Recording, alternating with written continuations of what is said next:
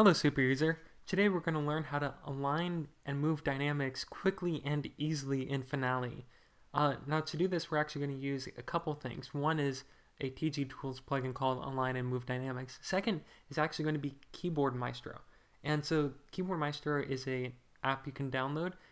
And if you want to figure out how you can start using this for Finale, see my video, which I'll link in the description, of how to get started with Keyboard Maestro and Finale.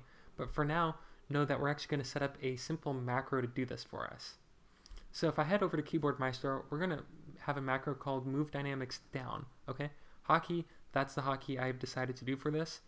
That's just Control-Shift-S, right? And then it's going to run a script. Okay, so we're going to go to Plugins, TG Tools, Align, Move Dynamics, insert text -0.5, and then press Go and then close. So this is what it will look like if you're actually doing it by hand. We're going to go to Plugins, TG Tools, Align and Move Dynamics. We're going to press -0.05, Go, and then close. Which, as you can see, this aligns all the dynamics and moves them nicely and easily.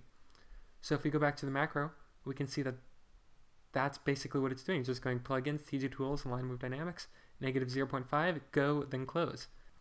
So if you press the keyboard shortcut, we will see that it just automatically moves the dynamics down. And we can place them nicely wherever we want them to.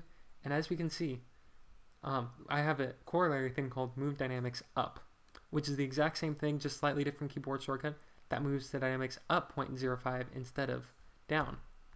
And so what this allows me to do is, like let's say I have a part where things are really low, I can just move the dynamics down, realize, oh, there's still collisions, and then just move it down far enough such that there are no collisions. And so that is the quick and easy way to align and move dynamics in Finale using Keyboard Maestro.